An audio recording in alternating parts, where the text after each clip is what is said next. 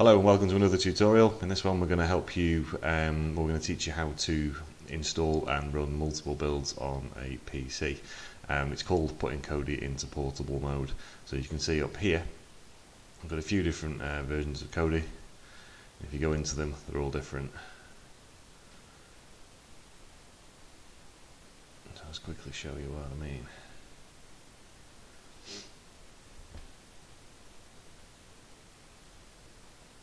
So here we got a clean version of kodi 16.1.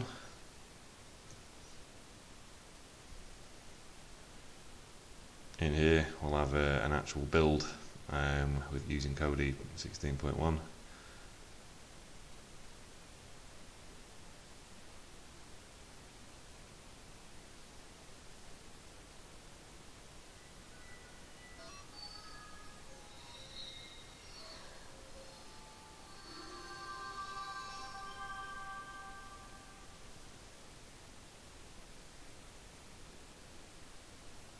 So you can see, two different versions of 16.1 running side by side there.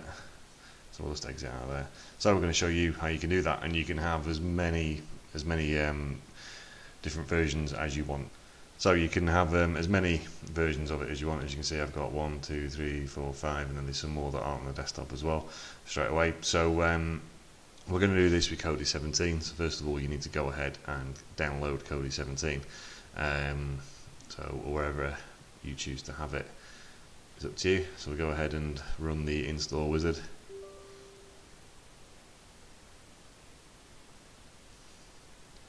we'll go ahead and hit next, and then agree, and we just hit next on this screen.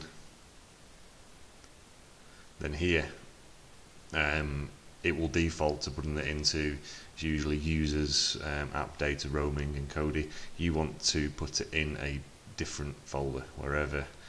You can call it whatever you want, but you don't want to put it in the original kodi folder. So let's make a new one here. So we'll call this one kodi 17 video.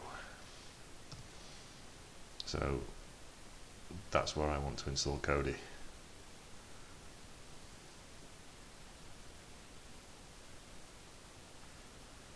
So we're going to hit next on these,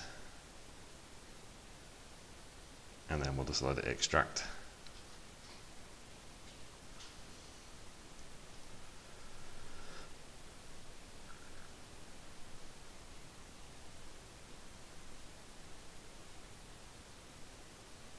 Okay, so it's important now that we do not run kodi. So I must make that clear, do not run kodi. Okay, so we've installed kodi. Once again, make sure we don't run it, make them by accident. And let's go ahead and open File Manager to have a look at it. Let me just find it.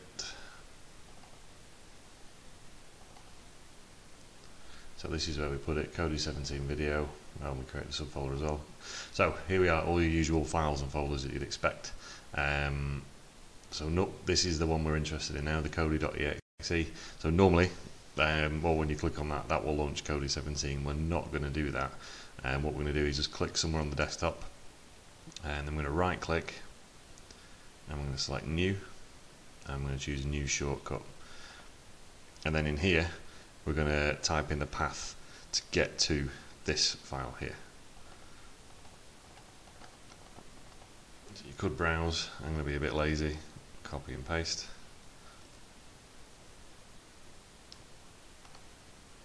So we'll browse that far,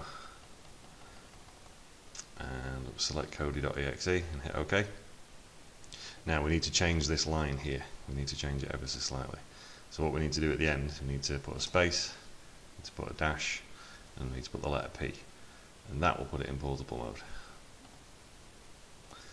Just give it a name, anything you want. So we call ours kodi video, and hit finish.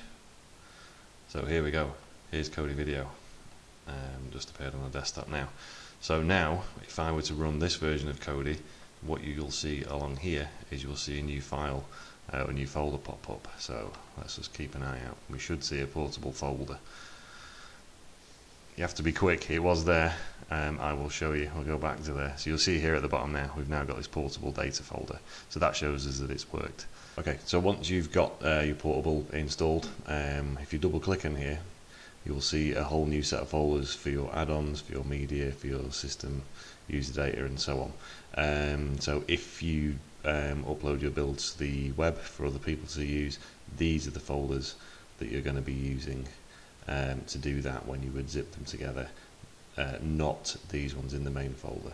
So it's really important. Remember, you go into portable data, and these are the ones it would use.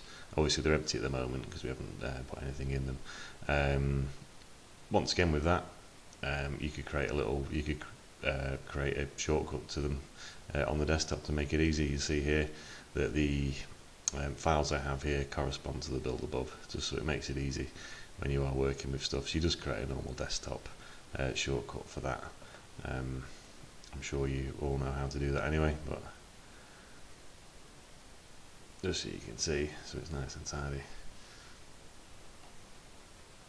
So you can just move it beneath it, just keeps everything nice and organised. And as you can see, we've got a completely clean version of Kodi 17. Now, you can repeat that as many times as you want. If you've got the memory on your computer, you could have 100 Kodi builds. It's entirely up to you. I hope you found it useful. If you have any questions, as ever, please put them in the comments or contact us through the website. If you like what you've seen today, please give us a thumbs up or perhaps subscribe. Thank you very much. Take care.